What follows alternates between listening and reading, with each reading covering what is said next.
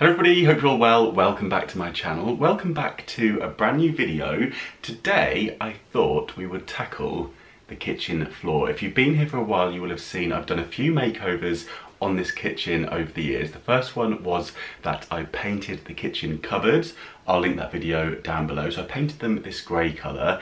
Then I moved on and painted the kitchen tiles. I'll also link that video down below, and I also built in some under cabinet storage here, which I upcycled some crates for, and also some old CD racks to make some mug storage. But today I thought we would have a go at tackling this floor. So the kitchen and the floor is over 10 years old, and I spied these in Home Bargains. So these are Stick Ease Peel and Stick vinyl floor tiles. So you get 5 in a pack. They're self-adhesive, the neutral geometric, in case you're interested. And they had a few different designs in store, and they're $1.99 a pack, and you get 5 per pack, and the tile size is 305 by 305 centimeters. Before we get into the video, if you're new here, do click subscribe. I post new videos every single week, and if you enjoy this part, is it part 3 I guess of the kitchen makeover, then do give this one a thumbs up. Right then, I haven't got a coffee for a quick sip of the coffee, so we'll just have to get straight into it. So I've gathered a few bits that I thought would be handy. I've got a couple of craft knives,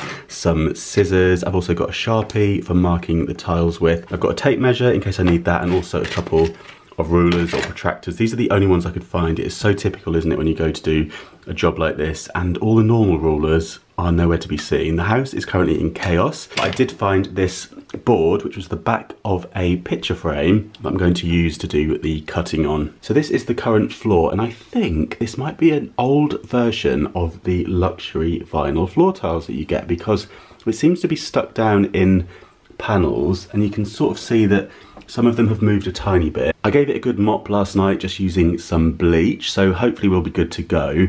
And what I will do is just sweep ahead of myself. So I'll keep the dustpan and brush to hand just to go over any areas, just to make sure they're free of any dust before we start sticking. And I've just got the instructions out, which are quite thorough, which is giving me some reassurance that these hopefully will be a good product. So we'll start by finding the center, and then we will work from there.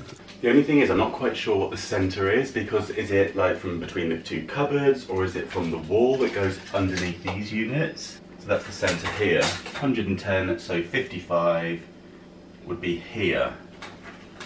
And then underneath the tiles they have arrows, so you want to make sure your arrows are all pointing in the right direction. So I'm going to make sure that the arrows are pointing towards the window, and that way they will all match up neatly, he says. And then I'm also going to measure the length of the room. Okay, so I think I have found the middle. What I'm going to do is line up this tile. I'm going to cheat it across a little bit. I'm not too worried about centralising it, just so that I can use these straight lines here on these tiles as a guide. Here it goes. So we'll peel off the back. Remember to make sure that you check which way your arrows are facing. I'm going to start off just with this side, and I'm going to line this up really carefully before I commit. That's perfect. And it says that this stuff is incredibly slippy once you've peeled it off. Yeah, they're right. So we dispose of that straight away to avoid me ending up with my face in the oven. Lights out, hearts beating faster in a minute. I'm high on slow dancing with you. 1, 2, 3, keep it going, last forever. All blacked out, then flying with you. I don't care that my mind's The first section is down. So as you can see, I'm just focusing on this central part, and then we'll work into all the edges once all the main bulk of the floor is covered. heart will burst into flames. No, I don't care about the heartache and pain, just don't let the memories fade. We know we are lost, in love with the lust, but heart trumps the mind, so we'll win anyway. Yeah, we own the sun, naive, wild and drunk. Okay, we are making some progress. I've pretty much laid out all the full tiles that I can. I think we can squeeze in a couple more tiles without cutting under here. Some bits I just need to keep pressing down because they're lifting a little bit, which is slightly concerning. I hope that's not going to be the case. Maybe it needs some stronger adhesive. Any that are lifting a little bit, I think I'm going to put some heavy bits on just to make sure that they get a chance to stick. Tell you what, I am sweating doing this. It's actually quite labour intensive, bizarrely, but satisfying at the same time. Starting to do some fiddly bits now. So this tile doesn't quite fit here where the kitchen cabinet is. So we have a tiny bit of excess. I'm just going to mark what that line is. And then we also need to measure how deep that's going to go. So if I line it up here now, yeah, it's just going to take it to here. I'm going to draw a line between the two. Actually is just the border line on this, which makes it slightly easier. So we can see that should be the piece that we cut out. If you wanted to be extra careful, you could measure this piece here as well. That goes to 40 there. Let's see. Yeah, that's the same, so we know we're correct. And very carefully, using the blade, I'm going to cut the tile. What do we do to love? What do we do to love? What do we do to love? So, here is the moment of truth. What do we do to love? What do we do to love? What do we do to love? When everything's said and done.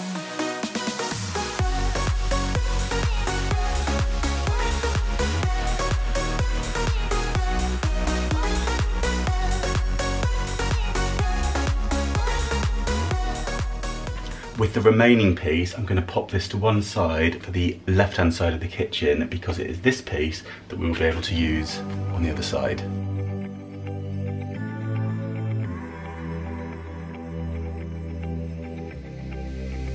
I'm going out with you tonight. Are you close to here? I'm feeling down, I don't know why. I know it's so surreal. Think I want you here. Okay, I think I am done, but it wouldn't be a room makeover with a few new bits, and I picked up recently a few flowers from IKEA. These were actually in the sale for £3 per bunch for these beautiful summer flowers, so I picked up 2 of these. I got this little vase that was £1.50, and I just thought that would be perfect to pop these into. And I've also got this plant that was reduced to, I think, £1. This is really nice kind of fine fern. And then I also got some of these miniature potted plants, and these were down to £1 as well. I think these were £5 previously. So I've got a couple of those to decorate with, and then I'll show you the finished floor.